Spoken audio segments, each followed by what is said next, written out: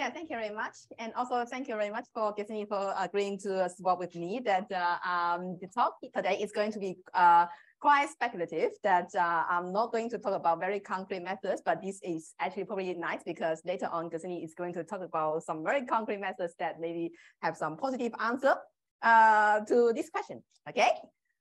So yeah, so just one thing to say that here is I've been working on science methods in machine learning for quite some time, but most of the work that we are going to mention today, they are mostly with collaboration with Wen Gong, who is currently at Microsoft Research Cambridge. So first, I want to say a little bit about why I'm interested in this science method. So my background is basically machine learning, and I'm always interested in building generative models. And you probably already know that currently generative AI is very hot at the moment. So this is actually what you can get for state-of-the-art generative models right now. I think this was like last year, a sort of like, creation between AI, I think it's Midjourney, and also a artist on this nice image that actually won a competition in the US. So yeah, so but that's basically how good the quality is right now for generative models. Okay, so yeah, so I work on generative models. I want to build generative models to be able to generate things that looks like this. Okay, but let's go back in a few years, let's say 5 years before this generative AI boom, and then just consider at that time what we are actually thinking about. So around 2017, 18-ish, at that time, generative adversarial neural networks, or GANs, were still popular. Right now it is still popular, but yeah, at that time it was the most popular generative models. And you know that the idea for training GANs is basically you have two neural networks. One is their generator, another is discriminator, that you let these two neural networks fight with each other. So the reason why you need these two neural networks to fight with each other is basically GANs, at least the original formulation, what they are trying to do is they want to minimize what is called Yingzhen channel divergence, but their generative model has no trainable density, okay? So they cannot directly compute the Yingzhen channel divergence to train this generative model, okay? So what GAN actually try to propose to solve this problem is what I called loss approximation, okay? So you imagine this blue curve is the Yingzhen channel divergence you want to actually optimize. So as I said, GAN generators has no density form, so you cannot compute it. What they do here is you first find an approximate objective, which is defined by this minimized problem, and then use your discriminator to help you somehow approximately compute the actual objective you want. And then you're going to do gradient descent to train your generative model using this approximate objective. So yeah, at that time, I was thinking, okay, so this is this sounds like a good approach, but you know, doing loss function approximation is definitely prone to like, say, errors. For example, if you have a very powerful discriminator, then perhaps your approximation will look very wiggly. That creates some sort of like local minima that is actually not the local minima of the original loss function you want to optimize, okay? So yeah, and then at that time I thought, okay, why not just do something a bit more direct, because we do gradient descent. Gradient descent is the #1 powerful tool in deep learning. So the idea is the following, okay? So instead of doing loss approximation and then you differentiate through the loss to optimize, then why not just try to figure out how you can directly approximate the gradient of the loss function and then follow that approximate gradient. So at that time, I thought the advantage is basically, okay, so because you're using gradient descent to propose updates for your current location, you only care about the quality of gradient at that particular location. You don't need to worry about all the other locations. Okay, so that somehow mitigates this problem of having some wiggly looking approximation loss function at the other locations. Okay, so yeah, that was a little idea, but actually how are we going to do this? Well, I mean, at that time, I was also interested in Bayesian inference, and we wanted to basically use a GAN-like generator as our Q distribution to form the proximate posterior. Okay, so you can definitely plug in this Q distribution to the vertical lower bound, but you can probably see that vertical lower bound needs evaluation of the Q distribution, and again, Q distribution has intractable density. You cannot do it. But following our previous spirit in terms of just doing direct gradient approximation, then we can say, okay, how do we actually derive the gradient and see what happens? So you don't need to worry about the details, but at the end of the day, what happens is the gradient you need to compute that involves the Q distribution is the very first term here. Okay. And if you assume you have differentiable neural networks like to generate samples, then you can definitely apply chain rule, right? The chain rule tells you that you first want to get the score function of the Q distribution, and then you apply the chain rule through the neural network to the update. So this is where you see the score function appears. Okay, so basically the rest of the story is try to figure out how to actually approximate this score function, and probably you will see a lot of score function today. Okay, so the goal is to approximate the score function. And at that time, I was thinking about, okay, how can we actually approximate that in a very efficient way? Because I don't want to actually involve too much, say, effort, let's say putting a neural network to do it. But it turns out right now, the diffusion models are actually doing neural network approximation to the score function. I wasn't naive, but let's just go with this. Okay, so at that time, I came across this very nice formulation called Stein's identity that involves the score function I want and some other test function H. Okay, so Stein's identity tells you that if your test function H satisfies some condition, okay, then this identity holds. Okay, so I look at this identity and then saw that, okay, I have this score function in this identity that is the thing I want. Can I actually try to somehow extract this score function from this identity, right? So the idea is basically trying to invert this identity. Okay, how do we do that? So first, let's think about how we actually compute this identity in practice, which is a simple Monte Carlo. Okay, I'm going to get some samples from the Q distribution and then compute this Stein's identity and move around some terms, and this gives me this equation here. Okay, so then what I did later on is basically try to rewrite this Monte Carlo approximation equation by using matrices. So I collect all of these score functions evaluated at the samples x1 to xk into a G matrix, and then I basically just formalize other vector things, collect all of them into a matrix. Okay. So at the end of the day, what I've done this is I have got this amazing linear equation out. And when you see this linear thing and you're trying to get this G matrix, the very first thing that people might have thought about is linear regression. Okay, so that is essentially what I did. Okay, so I'm basically saying that, okay, I want to use ridge regression, actually a regularized version of linear regression, to solve this G matrix, which contains all these scores I want at the Monte Carlo sample locations. Okay, so yeah, so you basically just work out the solution using this linear regression 101 knowledge, and then this gives you some analytic solutions that actually requires you to compute the inner product between these H functions. And remember, the H matrices contains test functions, and you want to compute the inner product between test functions. So this naturally gives you a kernel. Okay, so you can probably see how this kernel things is going to kick in. And at that time, I was actually very excited about this. And then I thought, okay, so it seems so simple. Can we actually have some justification on that? And it turns out, yes. So another line of work also coming from colleagues like Arthur Gratton's group here at UCL, they work on these things called kernelized Stein discrepancy. Okay, which tries to measure the difference between two distributions. And the way you can measure that is you just need samples from the Q distributions and you need the score from the P distribution.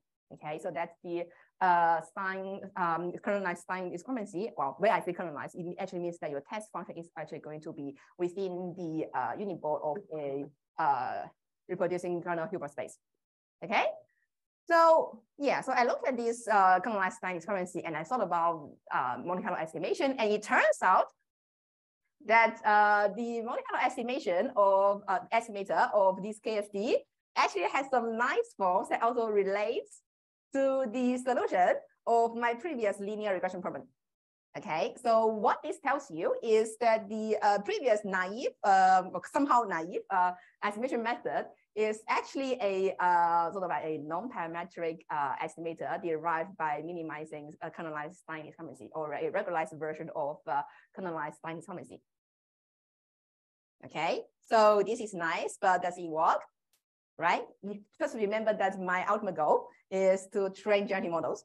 Okay, so that's so I tried something out. I mean, I tried something in the original paper, but this was another submission at a nearest workshop back in 6 years ago. Okay, so the idea is, again, I want to train a GAN-like generator where you just push a low-dimensional random noise through a big neural network to generate images. So in that sense, this generator also has intractable density.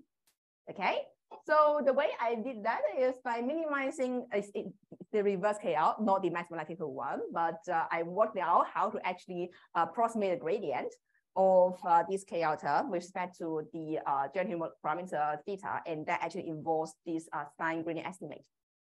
Okay, so this is the result back in 6 years ago.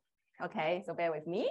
So I also tried out just, you know, by minimizing the MMD maximum mean discrepancy distance to train this P distribution. And at that time, I was using this RBF kernel directly in the pixel space. And we'll come back to this point later. But what you can see here is that at least on this small scale experiment, it seems to be working okay-ish. Okay, so this is the generated images, and also these are the two results where the first column there is higher is better than this inception score, and also the second column is like lower is better, talking something about the diversity. So roughly speaking, I would say that this approach works maybe slightly better than minimizing MND, right? But at that time, I thought that this was quite promising in terms of showing the potential of applying this science method and the relevant approaches to generative modeling. Okay, so that was 6 years ago. So now maybe let's go fast forward to what is happening now. But before that, let's just look at this. Okay, so I show you two interesting paths in terms of how this field in this score-based generative models or score-based methods evolved.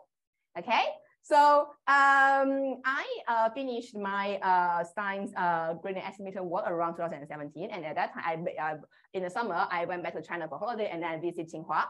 So and then I met a very talented PhD student, Jiaxin Shi. So who is currently actually now here in DeepMind here. So you should definitely chat with him. Okay. So yeah, so we had some nice discussion, and then he continued on this line of work and have this spectral version of Stein gradient estimator around 2018. And then at that time, he also attracted interest from Yang Song, okay, to work on this. Okay, so now you can see something diverging happened.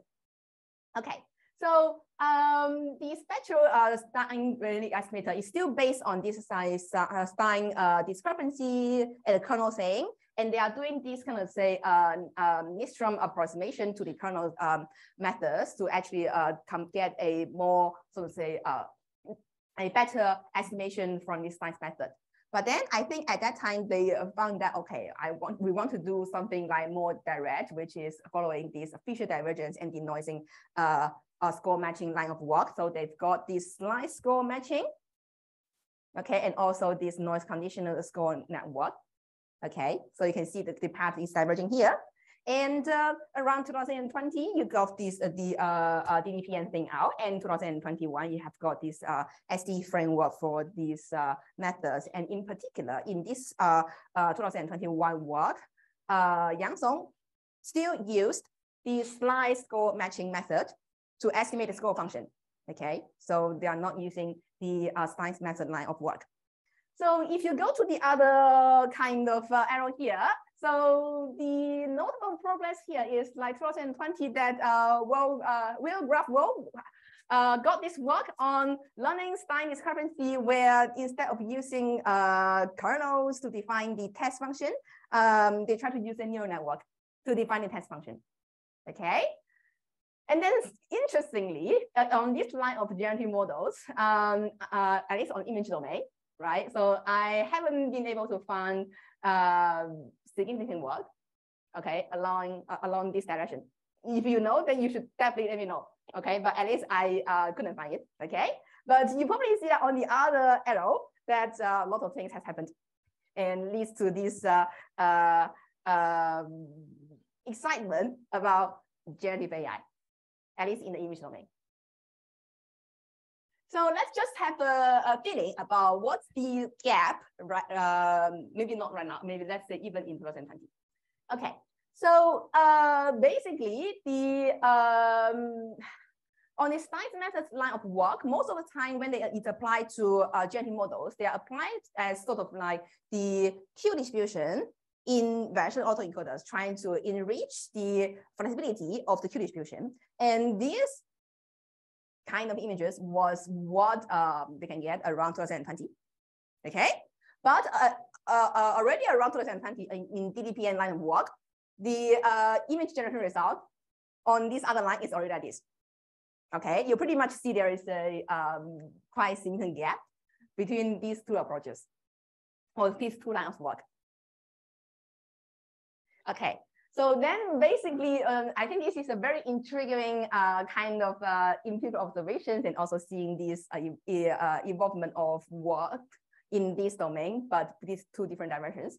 So it naturally leads to a question about whether, you know, science method, basically this gray arrow line of work will ever be successful in terms of that training generative models for, let's say, images or videos.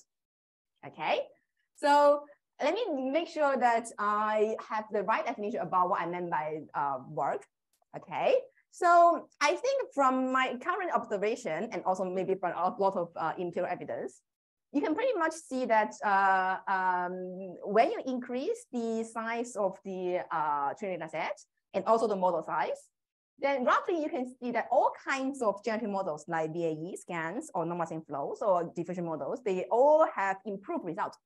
In terms of quality, when you say quality, you can define it. Now we define it vaguely, but you can roughly say as say sharpness of the image, diversity of the image, and also some other kind of nice properties like representations. Okay, so the question here about working or not, it's not about whether say you can get to some very nice stage when you have a lot of data. I have a lot of say a lot of parameters in your model. It's rather the scaling curve. So the question we want to actually ask here is, if you were to bet like training generative models with science method, then which curve? This kind of say the scaling, which kind of scaling law that this science method will follow. So in this stage right now for this generative modeling, we actually want to see a model working in terms of like this scaling curve. Okay, if you have a generative model that can scale, but it scales like this, okay, it won't be that efficient, and this won't be say very attractive for practitioners in practice. Okay, so the question here is really which one corresponds to like generative models trained using science methods or relevant approaches. That's the question that I really don't know. And I think this is a research question that perhaps the, at least in the image generation domain, the community doesn't know either. Okay, so I think in the rest of the time, I'm going to speculate a bit about why Stein's method hasn't been working well yet. Okay, because as I said, I don't actually know the answer for this question. Maybe we will know that in a few years. Okay, but let's just see what actually made this feature divergence line of work and also the denoising score matching line of work successful. Okay, and then compare.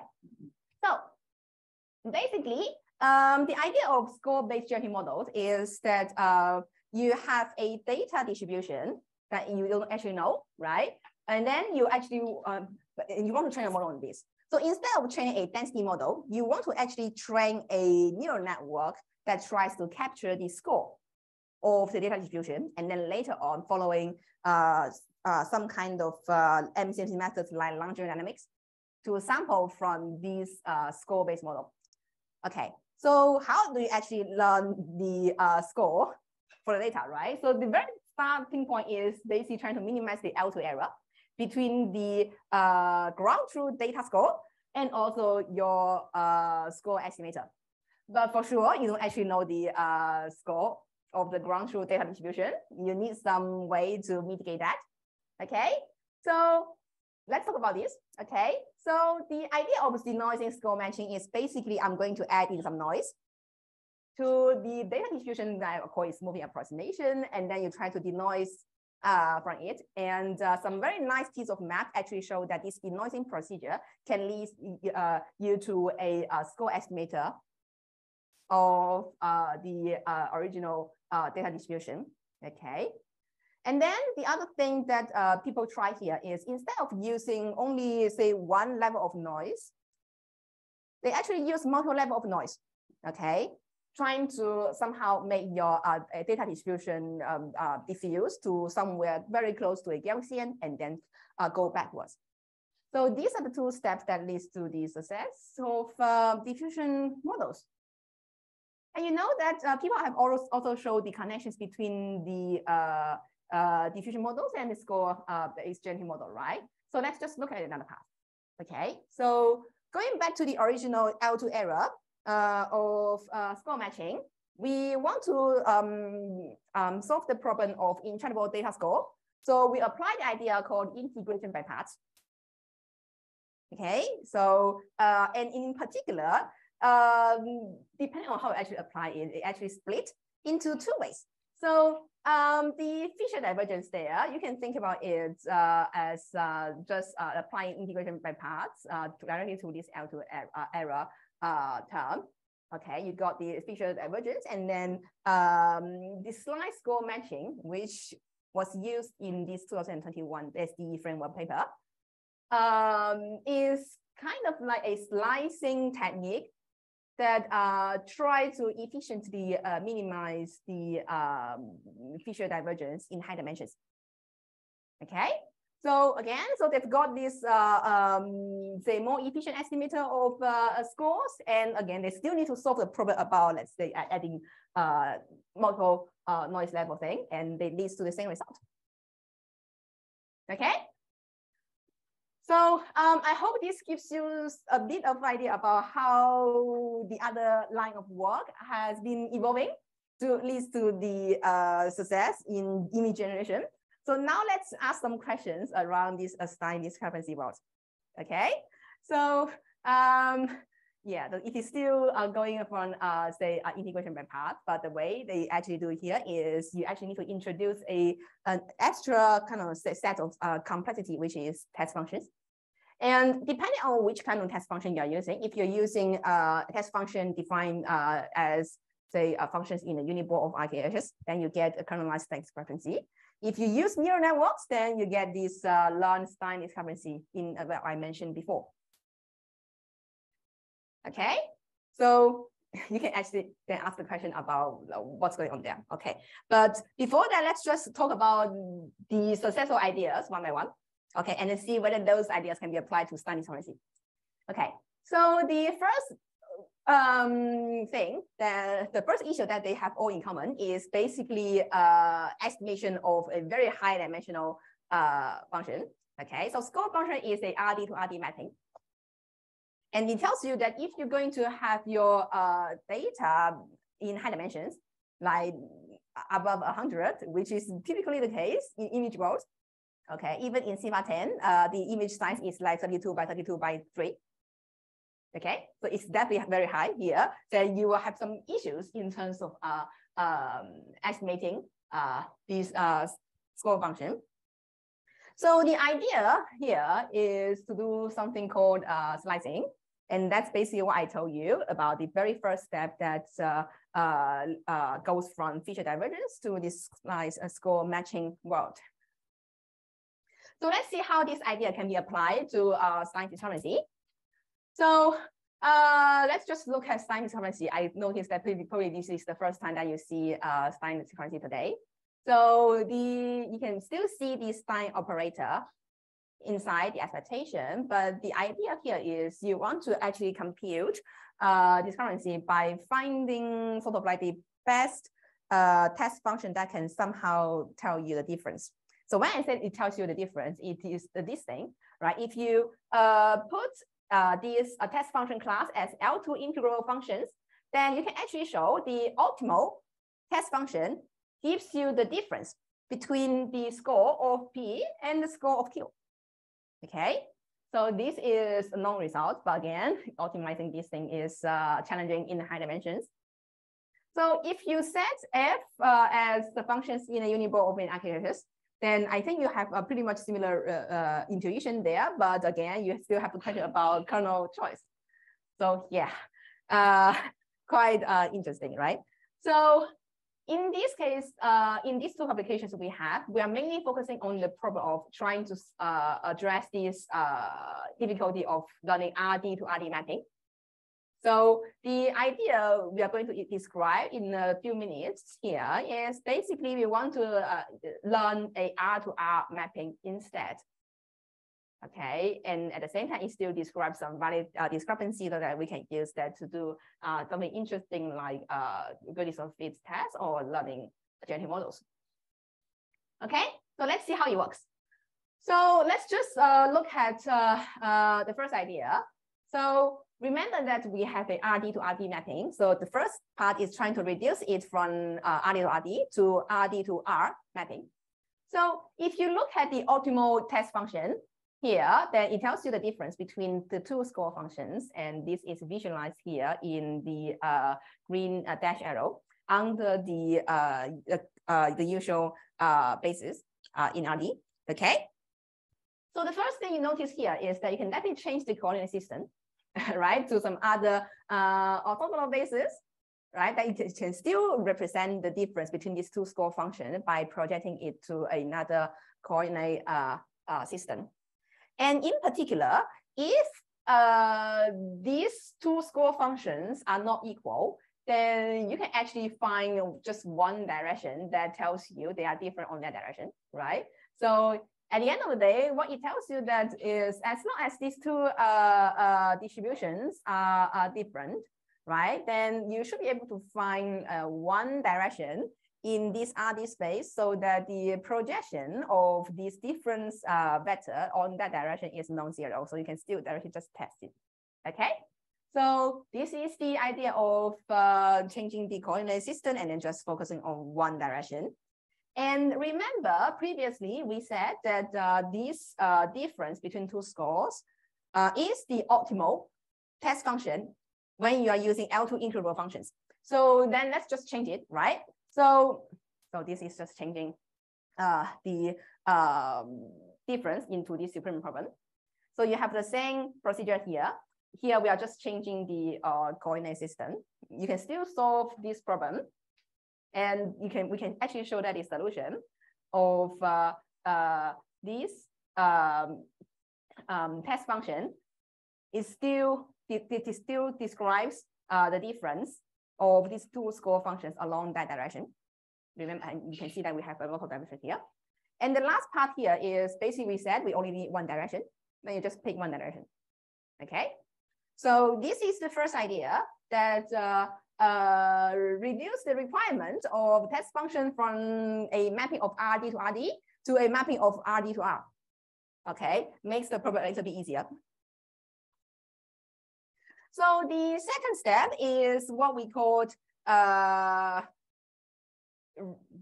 radian transformation step.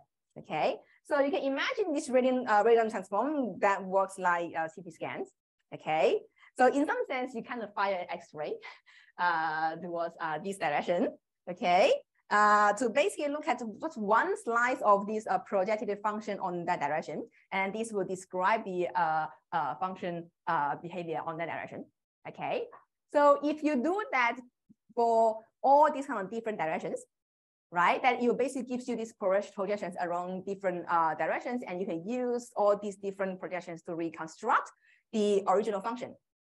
Okay, so you can basically see this is how we can bring down from RD to R function to a R to R function, right? And in particular, you only need the best direction that tells you the difference.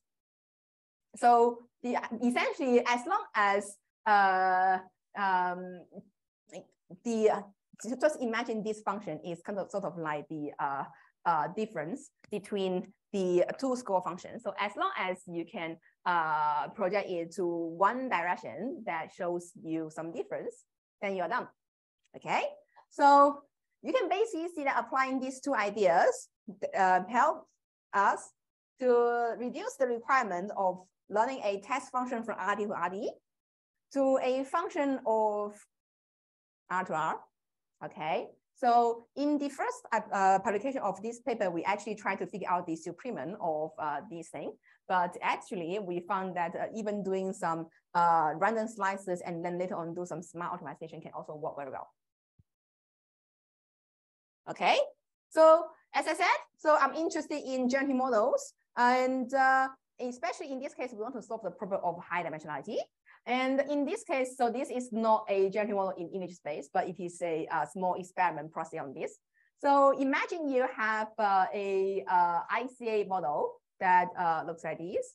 Okay, so ICA generative process here also gives you, you basically sample a different variable from a Laplace distribution, and then you apply an invertible transformation. So definitely you have some normalizing constants there.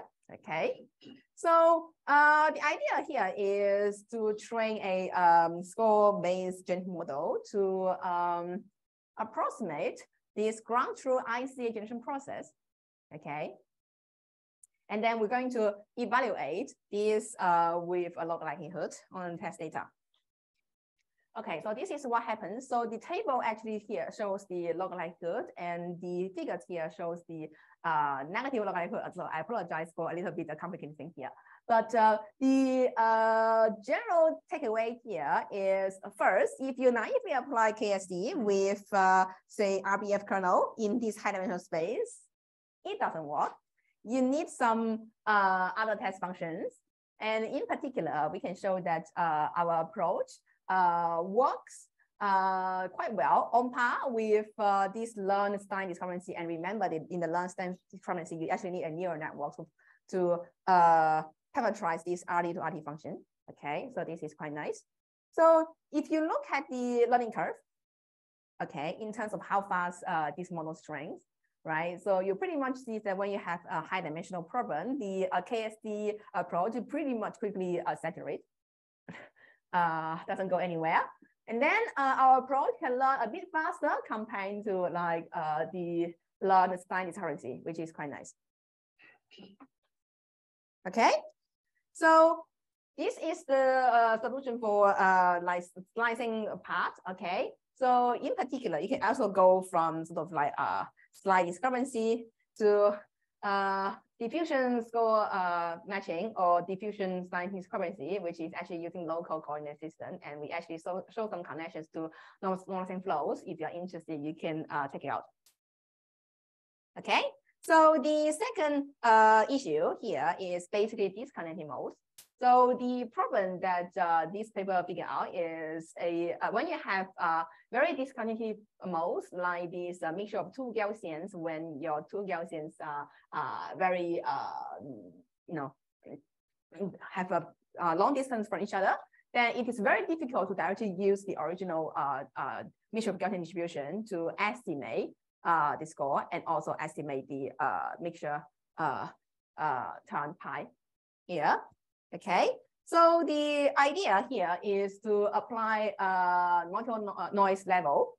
Okay, so you're going to add in a lot of noise to this data distribution and then learn the score there, and then try to figure out how to go back.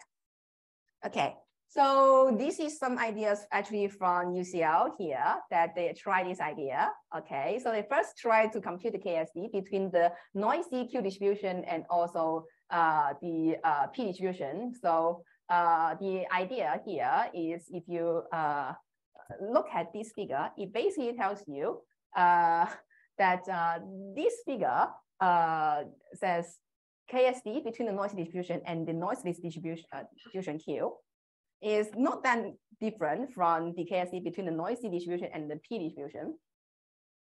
Okay, so where you can see this P distribution has one more mode here.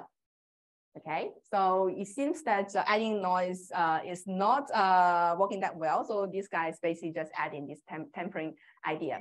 So in the interest of time, I'm going to skip this. So but if you're interested in, you should actually look at this paper. Okay, so we also have some interesting idea around using denoising autoencoder objective, where so this is the denoising autoencoder objective derived in the original paper, and you can think about it as adding some noise that moves your data point away from the manifold, and then you try to learn a function to denoise back. Okay, so the interesting thing here is what we actually show here is via some derivations, okay, we can actually try to do this, say, a solution of denoising autoencoders in RQHS space. And you can actually show that the functional gradient of denoising autoencoder objective, okay, and the norm of it is actually related to KSD.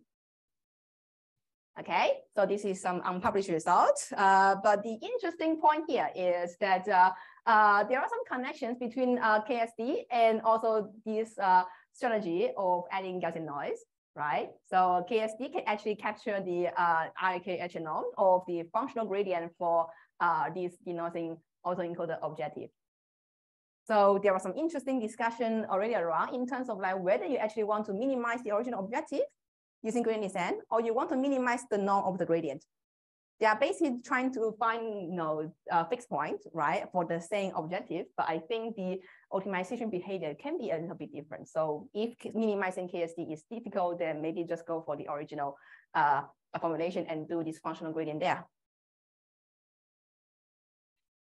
Okay, so I apologize for a little bit rush in terms of these two strategies, adding noise and slicing. But essentially, you can see that in this slice discrepancy world, right, we all more or less have some solutions around these two common issues shared together with feature divergence and also denoising autoencoders. So the interesting question here is, okay, is that already enough? Can we just already apply what we know on this line of work to say training models with some heavy engineering and then make it work? Okay, so I think the big question we still need to answer is to find a suitable test function. Okay, so this is something specific to sign discrepancy, either in this kernel world or in neural network test function world. Okay, so one of the problems that people complain about kernel methods is basically kernels does not work in high dimensions. So the solution people have thought about is, okay, let's try to merge the power of kernel methods and deep learning and do deep kernel. So deep kernel is essentially you use a neural network to extract features of your input and then you impose a kernel on the features. Okay, so it tells you that instead of using a simple kernel in KSD, which solves the supremum problem directly, you actually also want to reintroduce back this minimax problem by trying to optimize the features for the kernel. So people have tried that actually because this problem also exists in MMD. Okay, so this is the result from MMD GAN back in a few years ago. So I would say it looks better than the previously shown results, but you probably see that there are still very wiggly kind of artifact here, still very far away from diffusion models. Okay, so you might think that, okay, so this might be the problem of this minimax training procedure, adversarial training procedure that introduce this weird behavior. Then you can actually ask whether there are some tricks in the GAN world that can be transferred to this world of, say, KSD with deep kernels. So there are a lot of tricks developed in the GAN literature, right? I personally think that this regularizing the norm thing and also neural network normalization layers, this thing is transferable to the KSD world, but label smoothing, I don't know, okay. Design for learning rates, I think you need to redesign it again. Okay, so yeah, thank you very much. So I basically described to you about what is the current status of science method and their siblings, diffusion models, okay. And the ultimate question I want to answer is basically which generator corresponds to the model trained with science method. So we don't know the answer yet, but I've got a MRes student to actually help me answer this question. So hopefully next year I can give you some answers on this, either positive or negative.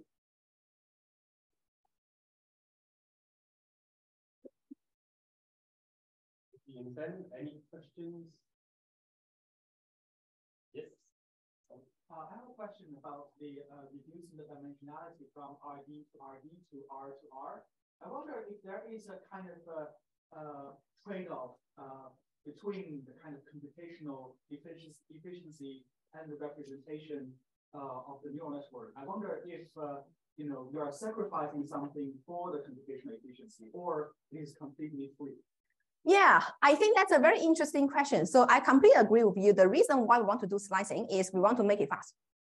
Okay, so now in hindsight, and also including my very first development of this fine grained estimator, I kind of underestimate the power of neural networks and the sort of like the determination that people are willing to spend compute on these gigantic neural networks. So it probably means that I think it might be actually a good time to revisit this learned Stein determinacy idea that they are actually more expensive for sure, right? It's actually very expensive because you need to learn the score function, which is RD to RD, and at the same time you also need to learn this neural network test function, also RD to RD. So it's also very challenging, but yeah. So there is this mindset shift. So probably let me just test this with this MRes student. My question is about the connection.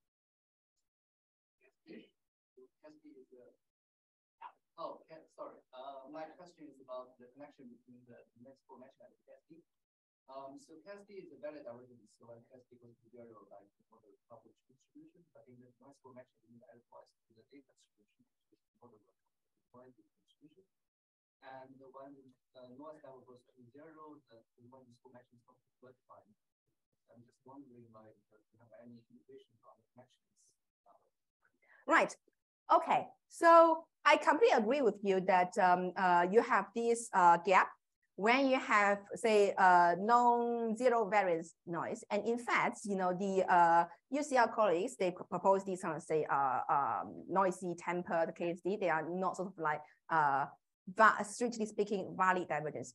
However, if you go to the generative modeling world, the most important thing that people actually want to solve here is to go from a completely random Gaussian noise image to something that contains interesting structure. So I think what is happening here is that people is happy with, say, denoising from the Gaussian distribution to a distribution that is very, very close to the end, but still not exactly the data distribution. But then later on, add in one more step to basically jump from that very similar, very close to n distribution to the data distribution via some deterministic step. Okay, so this is what is happening in diffusion models. They always have this very last step. So I'm going to use my capacity of chair to ask a question as well. I was wondering if you could go back to your graph with the various different. So it's more a comment than a question, but I think it's on page 10. But I think this kind of split here, I'm personally not so convinced in the sense that I think you can show that well, it's been shown in the literature that essentially Fisher divergence is sign discrepancy with L2 test functions. Yeah. So yes. you could make the link like this and then say sign is greatly along. Yeah. Good unrecognized. Yes. I completely agree with you that with L2 test functions and sign discrepancy is actually Fisher divergence, right? The interesting question here is what would this extra flexibility of tests of say more bigger set of test function actually brings to you in terms of generative modeling field, right? So I think you can probably tell me, and also many people can tell me that it will bring a lot of advantages in sort of like testing and some other cases. So the question, I think essentially what we need to answer on the generative modeling field is, okay, what can we take advantage of this extra flexibility? What if we are successful in terms of training a generative model on this, what would be sort of like some, we have some extra nice properties of the generative models here comparing to linear generative models there, right? Due to the difference of the test function we are using. So I think that the L2 test functions would be a bigger class than this, right? So I guess it's just a stronger distance, and then there's like the computational trade-off. I guess given the theme of the work. Yeah, but you know, like I think in GANs, right? Introducing structure and some inductive bias in your discriminator and can actually help. Right? So yeah, people actually design discriminators to incorporate some sort of say nice, say side problems they want to solve, right? So it's essentially you need a very good test function. Okay. Thank you. Okay. Okay. Thank you, Yingzhen. Yeah, thank you.